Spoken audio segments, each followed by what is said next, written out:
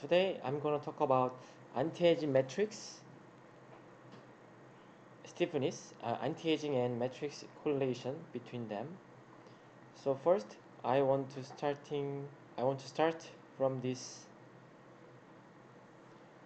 pages. So as you know, the aging is outcome of epigenetic change. So not recently, but from within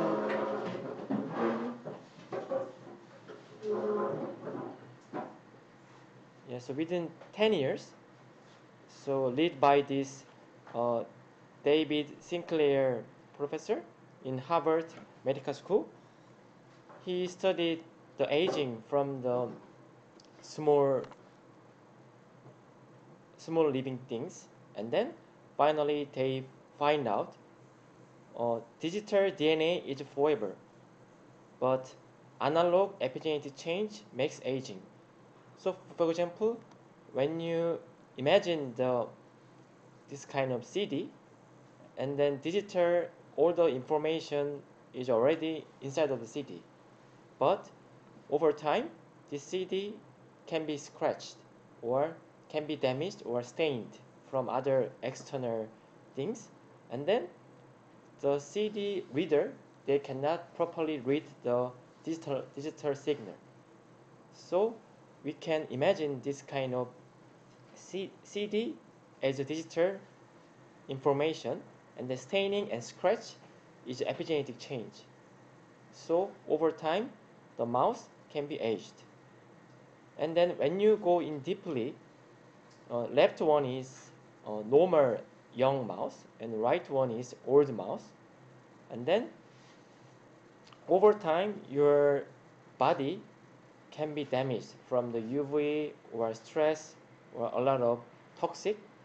And then each time, the cell, they want to repair that DNA break, DNA damage. So for the young mouse, in the cellular level, they can well maintain their cell phenotype because they can successfully repair the DNA damage. But over time, when they cannot repair the DNA damage, they lose their cell-specific lineage gene expression. So the cell can be more euchromatic structure, and then they are aged. And then I want to ask by myself, how does stiffness affect the aging of cell? So I tried to find many papers regarding that, but I cannot find that exact paper to answer this question. And then, what is the underlying mechanical transduction pathway if the stiffness can affect aging? So I want to propose like this. If I culture fibroblasts or MSC on 3 different stiffness, and then with this DNA breaker, yeah, and then after certain 10 passes later, definitely they will aged on these 3 different stiffness, and then the final outcome of aging is different depending on stiffness or not. So previously, iTrend, we already observed on TCP, if we culture the MSC on TCP passage 10, they are stained by SA beta galactose. This is one of the key aging marker. So this TCP, as you know, 1 gigapascal. So maybe this TCP and other stiffness, they can show different aging speed. So I want to answer this question, and as you know, as you can expect, different stiffness can make different proliferation rate. So if I match it, the doubling time, and then maybe for 20 kilopascal, I should passage 5, and then 2 kilopascal 7 and 10, and then after matching the doubling time, so also aging is accelerate in high stiffness or in low stiffness. I want to answer this question, and after that, maybe beta galactose, gamma H2X DNA damage marker, and then other heterochromatin marker can be stained.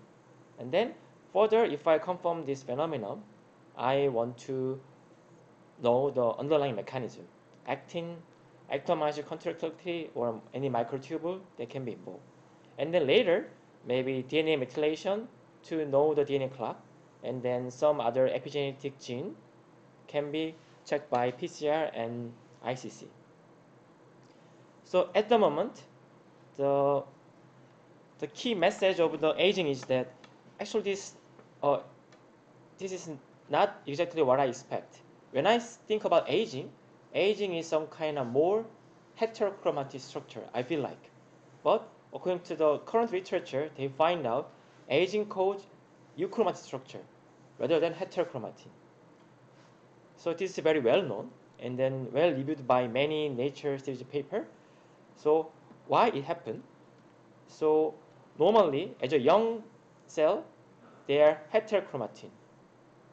They are tightly controlled gene expression depending on the cell type, which means neuron cell, other genes should be silenced, but neurogenic genes should be activated. So they maintain their cell phenotype under the tightly controlled epigenetic repression. But over time, when cells are aged, they open all the chromatin. So in case of neuron cell, they also open the other like bone gene or muscle gene. So they lose their identification. This is some key message of the aging now at the moment. So as a young cell, the gene turn on and turn off, they are well controlled by the epigenetic eraser or writer. But for older people, they have this dysregulation of eraser writer. So finally, they all open the chromatin. So this is some hallmarker of the aging. So under this phenomenon, how people understand the aging? Sorry. So this is the key message. For regulating the epigenetic change, sirtuins is one of the A-stack enzyme. A-stack, as you know, histone deacetylation. They turn off the gene. So sirtuin is a class 3 A-stack. So interestingly, this A-stack, class 3 sirtuin, have double playing enzymes, which means they can control the epigenetic regulation, which means turn off, and then also they are heavily involved in DNA repair. So for example, this A-stack sirtuin, they normally have too low gene regulation, which means they suppressed, and then DNA repair. So they maintain heterochromatic structure while turning off the gene, specific gene. But when there is a DNA damage, this sirtuin move for the DNA repair. And then what happened? This sirtuin, they cannot suppress the gene, so some DNA are activated. Some DNA start to be transcribed, and then they turn to euchromatic structure. And then when they finish DNA repair, they come back and then turn off the gene. This is a normal situation, but when the DNA is more accumulated, the sirtuin cannot go back to suppress the gene, and then the cell lose their identity. And this is called aging. So why? So this A-stack class 3 sirtuin, they are busy for DNA repair. So they never go back to histone to repress the gene. So this is some current art of the aging in cellular level. So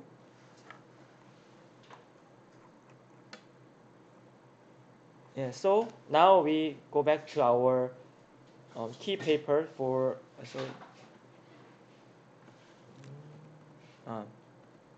go back to our key paper from matrix stiffness and anti-aging or aging.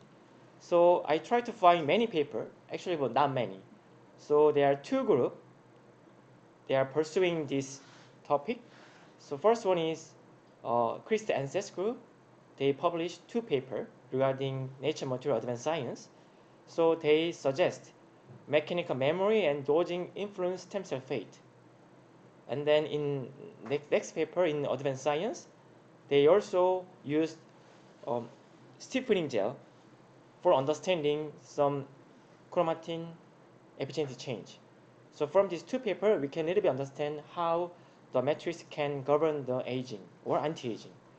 And then smartly, the Shivashankar group, they published four papers regarding this issue.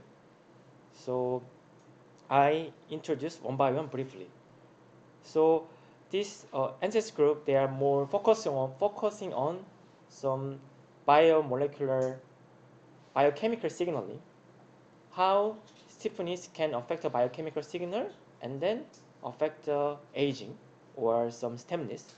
But in Shivashankar group, they more focus on more deep biomolecular level. How some DNA are they change in the location in nanometer. So as you know, this is a well-known paper published in Nature Material, mechanical memory and dosing influence stem cell fate. So normally we culture the MSC on tissue culture plate. Their stiffness around 3 gigapascal. And then, but as you know, when they are longer culture, the cell are aged. Aged means cell are spreading, they are proliferation rate very low. So they want to know why it happened.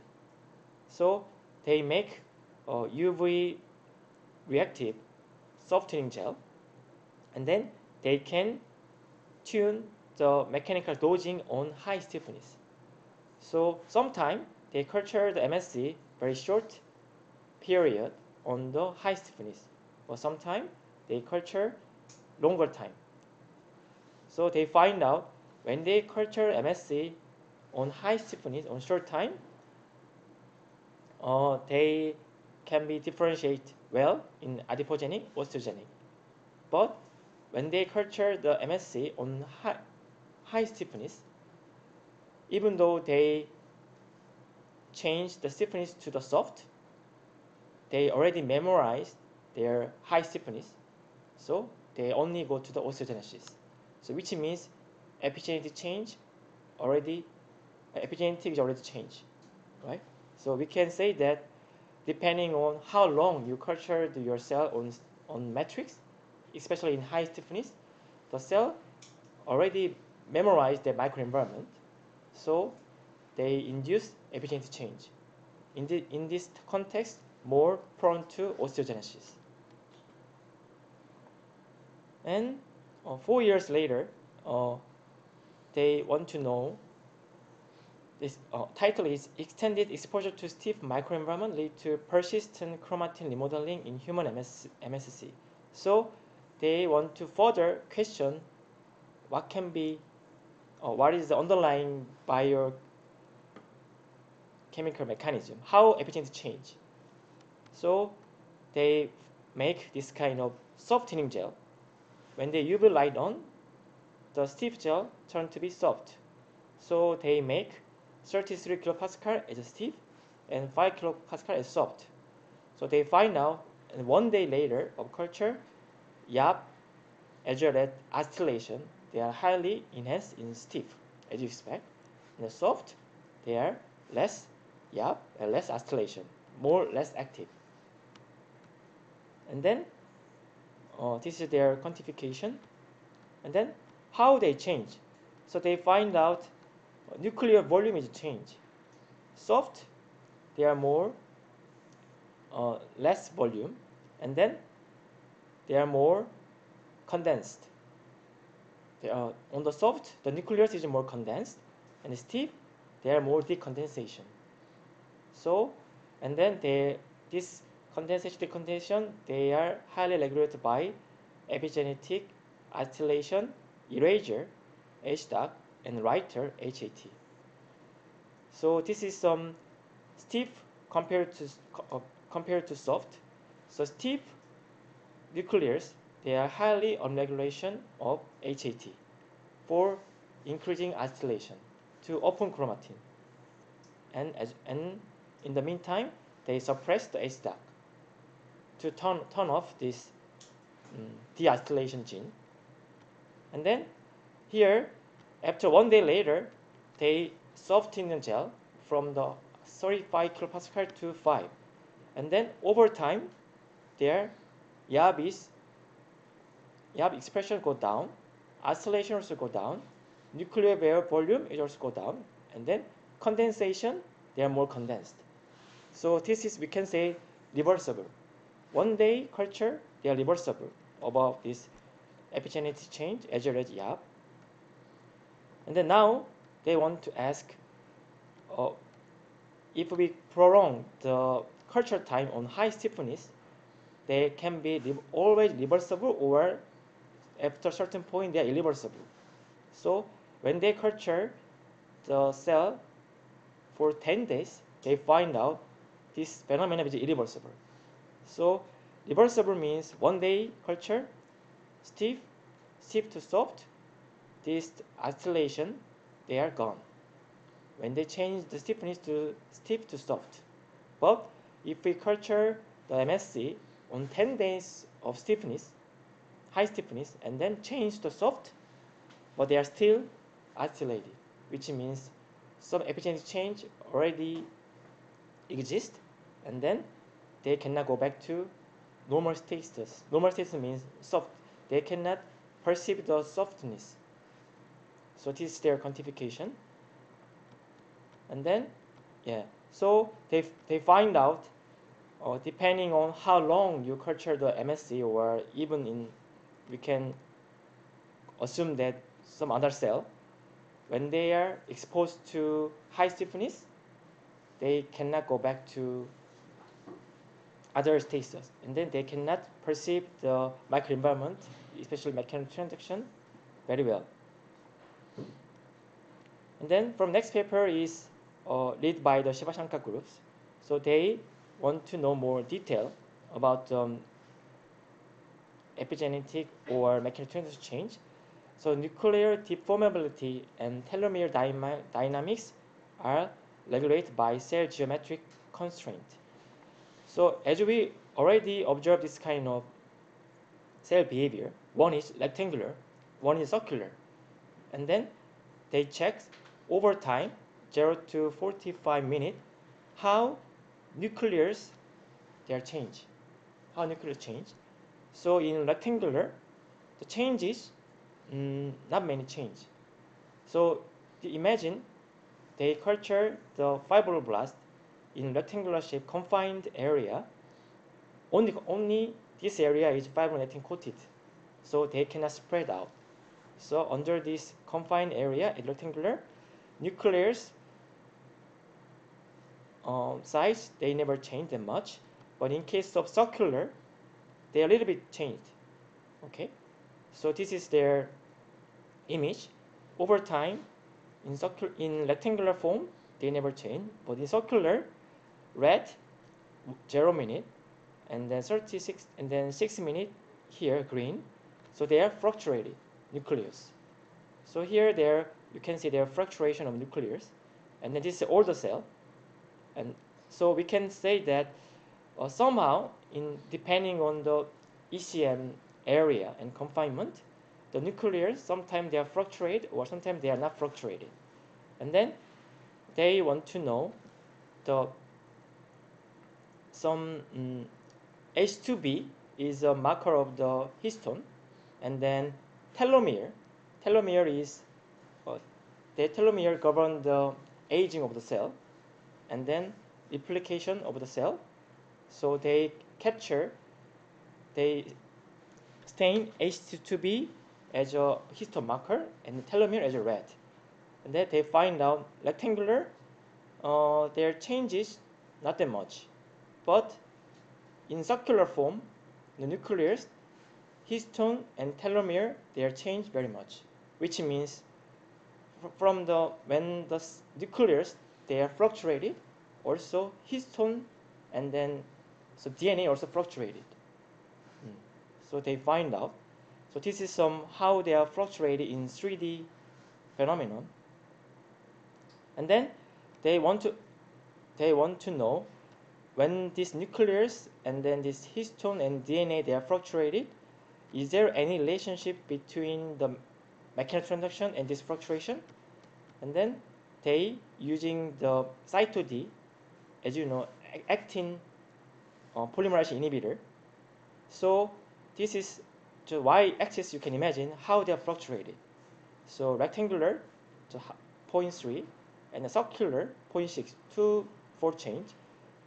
And then when you see in circular, they inhibit the ectomyosin contraction using blebistatin. The fluctuation, they're gone. And then in the rectangular form, when they reduce the lamin level, as you know, lamin is some outer membrane of nucleus. When they remove the lamin, and then the fluctuation is going up. We can say that the lamin level is very important. Lamin is less in this circular form, and then ectomyosin contraction also very important because they are key for moving the cell. This movement also can change the nucleus and as well as inside of the chromosome dynamics. So they suggest this. Here, when they culture on the rectangular form, they are high laminase level, and then this heterochromatin over time, they are very little change the location, but in circular form, they have less laminase level, and then more dynamic change over time. And that they are governed by the mechanical transduction pathway in terms of ectomyosin contraction.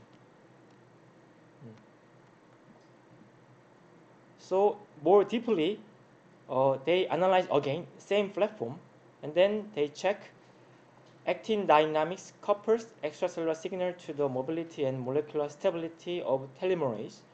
Actually, telomeres, when they use these telomeres to track the DNA. They didn't link this one to the aging, but I just want to get some idea from this paper. So here they similarly perform the assay. They culture the rectangular or round. That they find out on the round nucleus, this is some their histone movement over time. So they are very changed. And then here their displacement very fluctuated. So rectangular. So how they are fluctuated? Rectangular. They are. This is some y-axis is the distance of their fluctuation. Distance is like that, but circular, they are more fast. And then, this is 2 gram means they use some. They compress the cell, and then in rectangular form,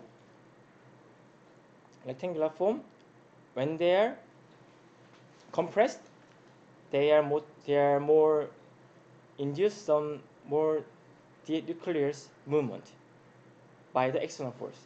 So here they found out from the biomolecular like TNF alpha as well as external force, they can induce some movement of the histone molecule. So this is their key message. So here, as you know, this is some rectangular and circular. This each histone or DNA complex, rectangular form, they are just dynamics like that. But in circular form, depending on the ECM confinement, they are more fluctuated dynamics. So they are more easy to link together, and then, which means they can have more chance to interact. So from the very deep finding, they find this phenomenon. And then from these 2 papers, maybe, so I skip this one. And then they find out, they published these 2 papers in PNS as well. So one paper is about they culture the fibroblast in circular confined area, and then this is the without confinement. And then they find out this confined as circular form because as you can see before, their DNA molecular histone, they are more dynamics. So these dynamics that can make de-differentiation of the fibroblast to iPS-like cell.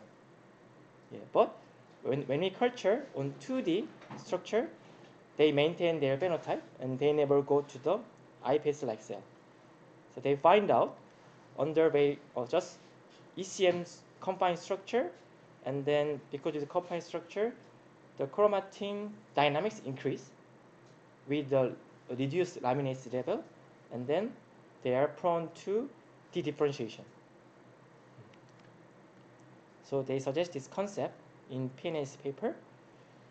And then next one, to fully utilize this concept in biomedical field, they rejuvenate the fibroblast by mechanically programming. So concept is very similar. They culture the fibroblast, this confined area, for certain time, and then they find out this fibroblast is more young, more reactive. So they say that this is some rejuvenation, anti-aging of the fibroblast. How? They make the cell, make the nucleus and DNA histone more dynamics for certain period, and then this dynamics culture period can make the fibroblast more young, more high stemness. So because of that, they have more. This is the normal fibroblast. This is some after confined cell culture. They are more high cell contraction, which means they are more fibroblastic gene activity.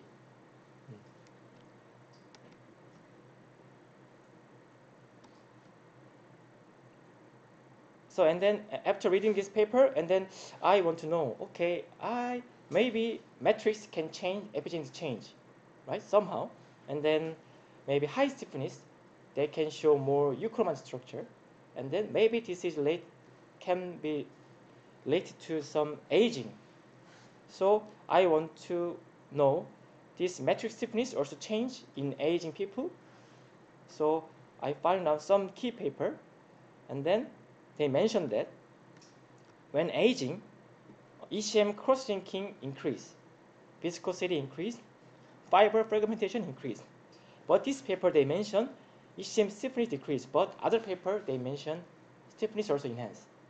So maybe this is some controversial depending on the tissue type. But anyhow, ECM change over aging.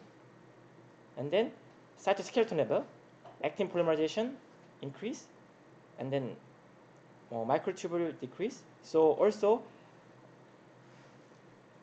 some cytoskeleton component they change over aging.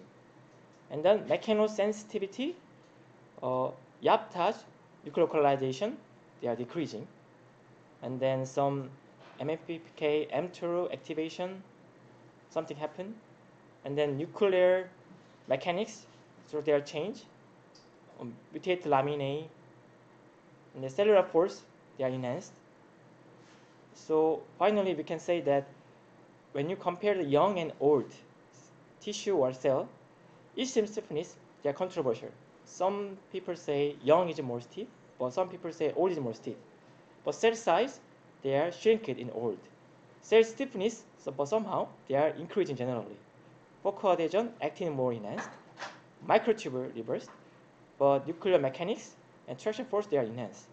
So I find out over aging, some ECM or even cell stiffness also change, but I'm not sure one direction. So I want to know this. So from the summary of the previous finding, research survey, I found out aging induced laminase C impairs. Also, I want to share one key paper about this. Yeah, this is published in 2006 in Science. So they say that laminae decrease and deposit in nuclear limb in aging cell. So before reading this paper, I always think about laminae scale the ECM stiffness. More laminae, more ECM stiffness, they are correlate. But here they mention laminae decrease is also some marker of the aging. So here, let's say this is some 7 years fibroblast, and then 87 years, and then this is some progeria syndrome patient fibroblast. Progeria is accelerating aging syndrome. Even they are 20s old, their biological aging is 80. So this is some marker of the aging. So laminae level, they are dominantly decreasing here in aging cell, as well as this progeria syndrome patient. The LAP2 is also LAP2 and HP1 gamma and 3 methylation K9. You can consider this is some heterochromatic marker. So young fibroblast, they maintain heterochromatic structure. They properly repressed some gene. They should not be turning on. But over aging, this heterochromatic structure, they are gone. So this is some key feature of the aging. So this is their quantification. And then they culture the fibroblast in the TCP over certain passage that they find out all the cell, even they are young or they are old, over passaging, this heterochromatin structure reduced. Reduced means they are more losing the suppression of that they are increasing chromatin, right? They tend to increase chromatin over passaging on TCP. But young cell, this slope is very low. But old cell, they're high. So anyhow, we can mimic this aging using the TCP. So I want to ask, when you culture this cell on soft gel, what will happen? They are maintain their stiffness, they are maintain this H3K9 methylation, or also they are a little bit change, semi-general change. I want to ask. So here they, and then when they look at, so here, but interesting point is that their total level of lamin AC doesn't change.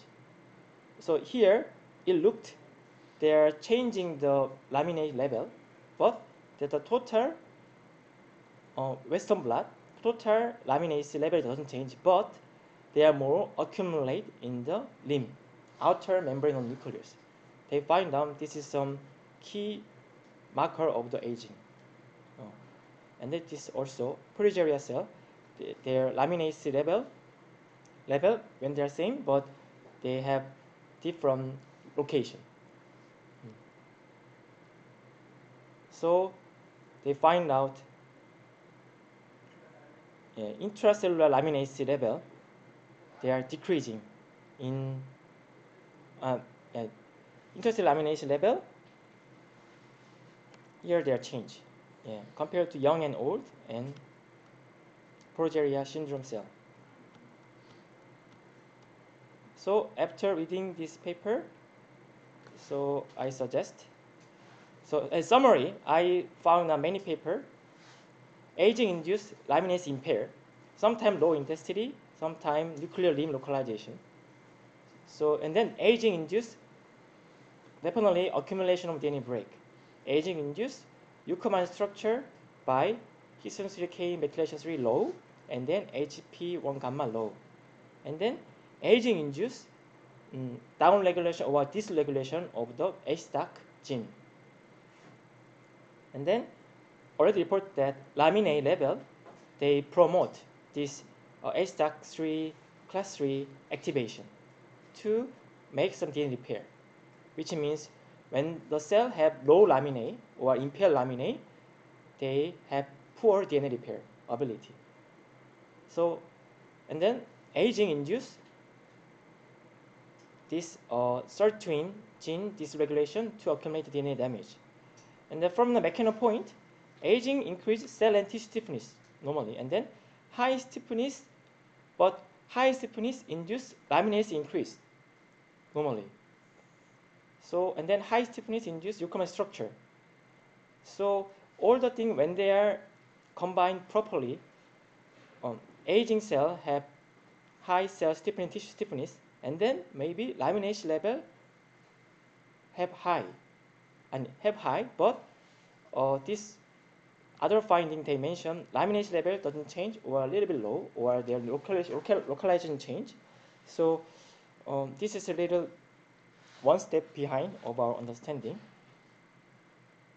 So I want to ask, how does symmetric stiffness affect the aging of the fibroblast or the mesenchymal cell? So when you go back to my question, does stiffness affect aging of the cell? And then what is the underlying mechanical transduction pathway during aging on stiff matrix? So for answering the question, I propose like when you culture the MSC or fibroblast, I'm not sure which one is more proper. Maybe for generalization, fibroblast is the best. But for fast accelerate, for some other biomedical utilization, MSC also can be one of the options.